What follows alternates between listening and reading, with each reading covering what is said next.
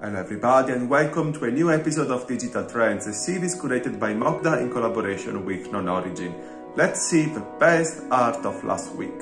Sometimes the moon behind the clouds belongs to Silent Witnesses, a series of jazzy digital collage by artist Fateh Aftar Singh.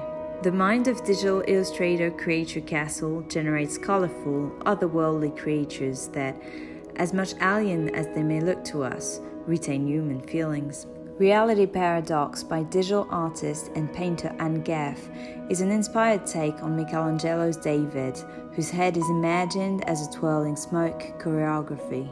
Behold the Gloom by Search Signal is a dramatic portrait featuring a face we can't recognize that seems staring right into our hearts. Oh Hungry Artist is interested in women's faces as one of her primary subjects in painting, finding purpose in revealing their psychological and social contexts layer by layer. The style of Puerto Rican traditional and digital 2D mixed media artist MoCDA is inspired by street art and informed by a unique taste for visual rhythm. Closed by Belgium-based artist Fleur de l'Heure is an ethereal, milky taste digital illustration looking like a new tarot card for a future that is yet to be lived.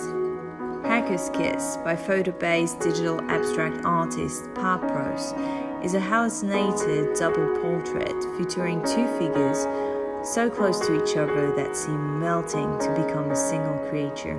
Daniel Hobbit is an illustrator and animator from Mexico City inspired by folklore, magic, nature, and their relationship with humans.